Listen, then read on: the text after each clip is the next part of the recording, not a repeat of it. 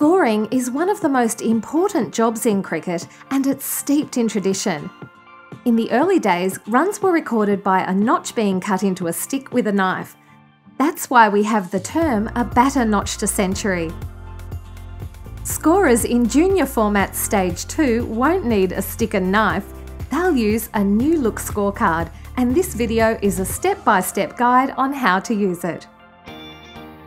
Before the first ball is bowled, take the time to fill in the information about the game. This is standard stuff. Jot down the names of both teams, whose innings this sheet will detail, the date, the start time, the ground where the game is being played, the team that won the toss, and don't forget to include the age and division.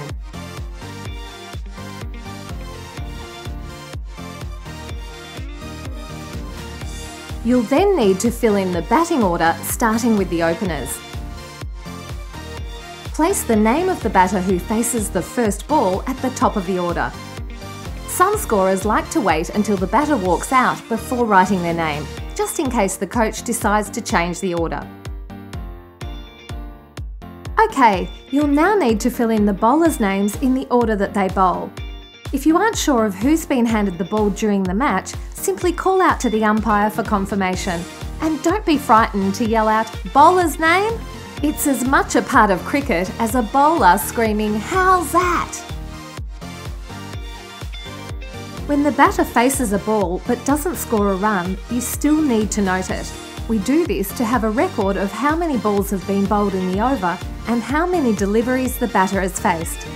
To note the delivery, you simply place a dot in two boxes, the batters and the bowlers. The batter has hit the ball and is sprinting down towards the other end of the pitch. Each time the batter runs the length of the pitch equals 1 run. If they run down and back without getting out, it's 2 runs. Your job is to record the number of runs that are scored in 3 boxes: the batters, the bowlers, and in the progressive score box. Hitting the ball isn't the only way runs are scored in cricket. This might include when the bowler bowls an illegal ball and the umpire signals a no ball or wide. Another way runs are added to the score when a batter doesn't hit the ball with their bat is through byes and leg byes. Byes occur when the ball goes past the wicket-keeper and the batter runs. Leg byes are scored after the ball hits some part of the batter's body and they run.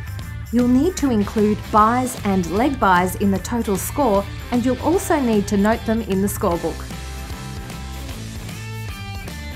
When a bowler is no-balled, place an O in the batter's box, the bowler's box, the progressive total box, and the relevant extras total box. When the bowler bowls a wide, place a W in the batter's box, the bowler's box, the progressive total box, and the relevant extras total box. When a bowler has bowled a bye, place a B in the batter's box, the bowler's box, the progressive total box, and the relevant extras total box.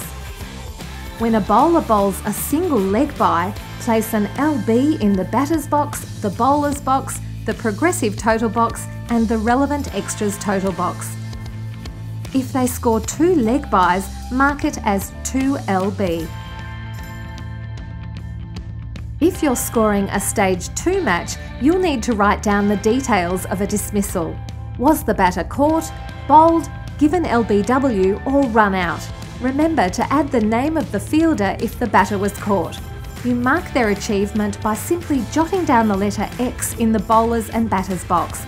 Make sure you add the number of runs the batter scored, as well as the amount of balls they faced during their innings.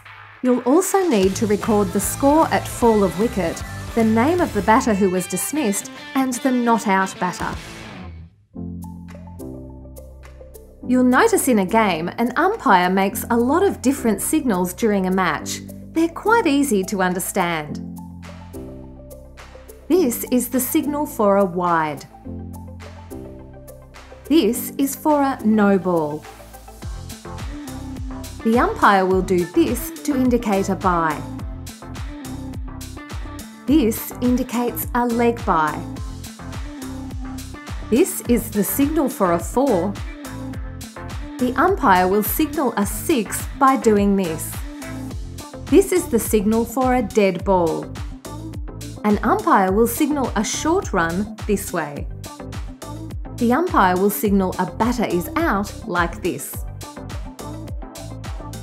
When the over is completed, you need to tally how many runs were scored off the bowler and fill in the detail. Once that's done, complete the progressive over total box. You'll need to repeat this at the end of each over throughout the game. If a batter isn't dismissed, you'll need to ensure once they have reached their maximum deliveries, 20 balls in a T20 match or 35 balls in a 30-over game, that they retire. They can return in the same order of retirement should there be balls remaining at the end of the innings. Finally, please make sure you enter your scorecard into My Cricket.